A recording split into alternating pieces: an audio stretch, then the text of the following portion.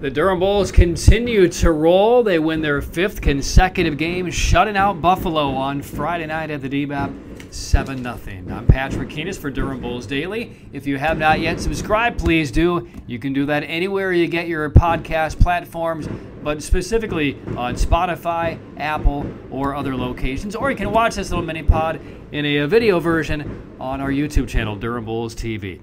With Cole Wilcox making the start for the Bulls, aiming for a 5th straight win, but Wilcox, since being promoted from AA, had really struggled, especially in the early innings in his first 3 starts.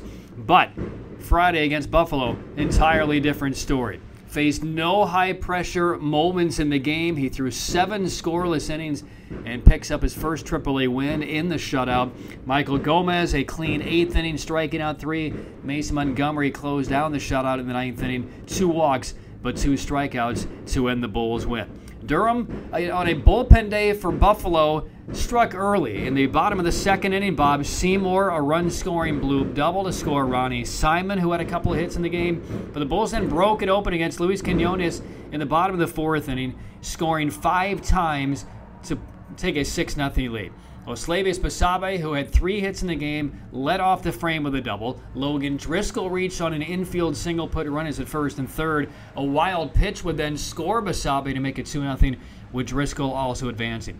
1 out later, back-to-back walks would set things up. Kenny Piper, a run-scoring single. And then Jake Mangum, top of the order hitter, top average on the entire Bulls team, came up with a couple of runners on in the 4th inning to extend the lead. Mangum ground ball to first, by the dive of Tirana, tumbles down the right field line, in to score Seymour, Hernandez behind him, Piper racing around third, slams on the brakes, they throw behind him, and he's back in. Mangum doubles in a pair, and it's 5-0 Durham in the 4th inning. Mangum finds a hole.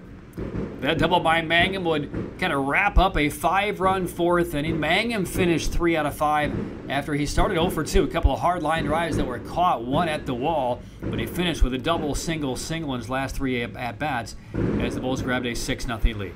Durham tacked on the final run of the game in the bottom of the 6th on a double by Kenny Piper. The Bulls' DH would drive in a pair with a single and a double, and Durham would nose over 500 in the second half. For the first time since July the 13th, Durham is now 28-27, a 7-0 win over Buffalo. 5th game of the series, Saturday night, 6:35. Joe Rock against James Caprillion. Rock 5-6. He will go for the Bulls on Saturday night. Once again, the Bulls shut out Buffalo 7-0. I'm Patrick Keenis for Durham Bulls Daily.